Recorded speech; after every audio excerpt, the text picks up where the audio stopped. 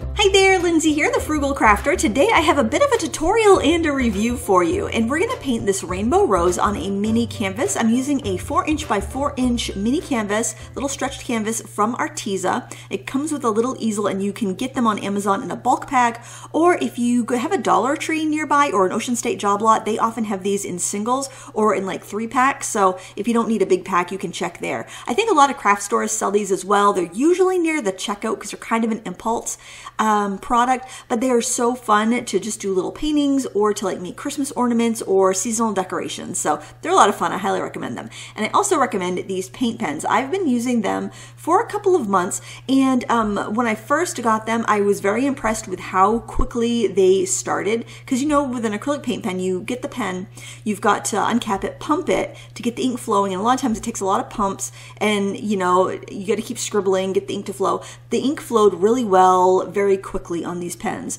But then sometimes when you're using these paint pens, they tend to dry out, or they tend to skip after you've been using them for a while. Or if you don't use them for a couple of weeks, they tend to skip and drag. I did not have that issue at all with these paint pens, and they are a budget paint pen. So that's why I'm kind of excited about reviewing them today.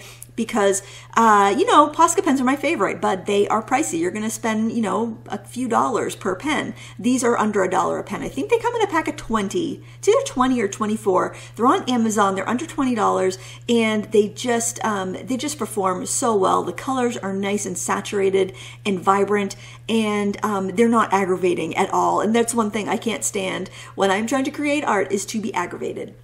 So let's talk about the drawing a little bit. I'm starting in the center of the canvas and starting with those center petals. I have a reference photo I will link up. It's from Unsplash, and it's just like a bouquet of rainbow roses. So you could look at whatever rose you like the best. I went with that one with a yellow, little tiny curl of a yellow petal in the center because I thought it was a little bit easier to find my bearings with that one.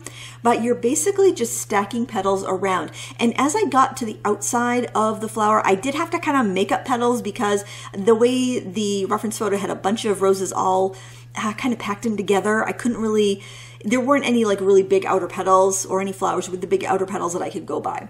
Now you can see that the colors blend really well together. I would go and put a little bit of black actually, and then go in with a darker color that I had been blending and just kind of drag that color around. Now when you do that, just scribble your paint pen on a scrap of paper if you've like kind of used it to blend out black. That way you shouldn't have any contamination on the nib. It should scribble right off. And these are a 3mm nib, so they're not like ultra fine. My extra fine markers, I have the Posca paint pens for those, and I highly recommend that if you can get a small set of those for your fine details. I didn't use them in this piece, I just used the Parkoo ones, but I would definitely say spend the extra money for Poscas on the ultra fine pens, but for these 3mm ones, definitely go with Parkoo because, you know, for the cost of a couple pens, you're going to get a whole pack, and they just perform so nicely. No scratchiness, no skipping ink.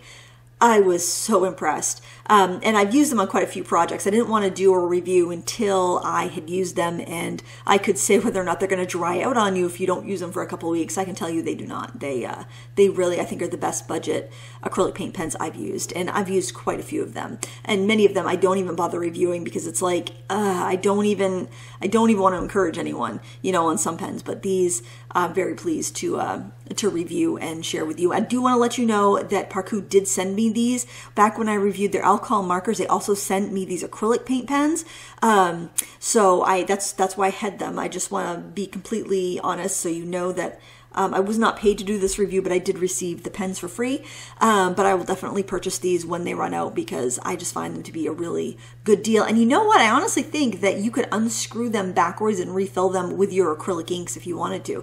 I love it when products are like that because then you're not completely in a bind. If you run out of ink in the middle of a project, you can just make some with your acrylic paint or your acrylic inks and refill it if you have those. Of course, if you don't have those products, that really doesn't help you, but yeah, and you can see you can blend with a brush if you want to. I found that to be kind of helpful on those larger petals. I typically don't use a paint pens for large areas like that, but they didn't, like, they kept up with coloring that much, which I thought was really good there. The brushes that I've been using to blend here and there are the Zen All Media brushes by Royal and Langnickel. I like those an awful lot. They are Golden Taklon synthetic brushes, and they just work really well with gouache or acrylic paint, anything like that, where you just want a little extra stiffness to your brush, but you still want a smooth application. You can find those in most big box craft stores as well, so they're not crazy expensive. I think they're around $4 or $5 a piece, regular price, so you really can't beat it, and they come in packs as well.